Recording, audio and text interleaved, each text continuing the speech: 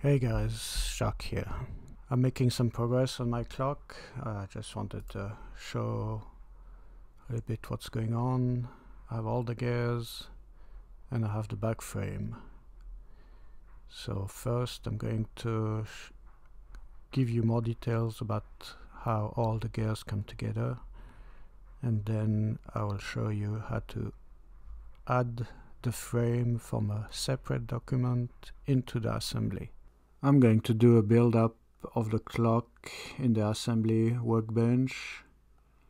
So the first gear I'm going to place, that's going to be this, the drum with the main gear. Then I have this, it will give power to this gear, and on the back there will be a ratchet that will power this gear. There's a ratchet because when I want to rewind this gear, there'll be a ratchet here so that I can turn the drum without turning the whole clock here. So this gear will power the hands. This gear will pick up that's 36 to a 60 here. Then there'll be a shaft will come from here to this gear, who will be in the front for the face. There'll be a shaft between here and this gear will drive this minute gear here, with the minute hands will be on this gear and the hour gear on this. And then there'll be a face front.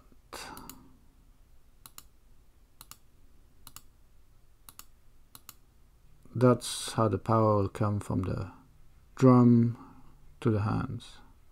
For the escapement, there'll be this middle gear from this to this, and then this middle gear will come to this gear, the back. The escapement will be on the back. It's not quite finished yet, and here's the escapement coming down. And then the pendulum will be hooked up somewhere up here and swinging down here. So here are all the gears. The drum, ratchet. I think now I can design the frames. The outline for the frame, it's going to be this square. It's going to be 200 by 200 millimeters, so it should fit on most printers. There will be one frame that will come here. The two main frames, one will come here and one will come here. And then there will be a partial frame for the escapement that will be all back here. There will be a partial frame for the front of the escapement, will be in front of the main frame. And then there'll be a frame that will hold this shaft here. I need to exactly figure out where we'll put it. Quite happy with how it all comes. And there'll be 4 bolts, studs that will come in those 4 corners to hold all the frames together. So it's taking shape well. How to include this frame into this. First I'm going to delete this and delete here. Now I lost the frame. So this is the frame. It's in another document. in a body here. So the first thing I'm going to do, I can copy this, select everything, and then I come back into here and I'm going to paste it in here. This is the position it gets because the origin it's this point here. So now I have this, it's this one here. I'm going to rename it just so I keep track. Rename. Now I have my back frame in the parts, the list of all the parts, but I need to take this body into the model now. First I need to do some LCS, local coordinate system. So I select my frame, have a local name here, okay, and it's going to want to be set somewhere.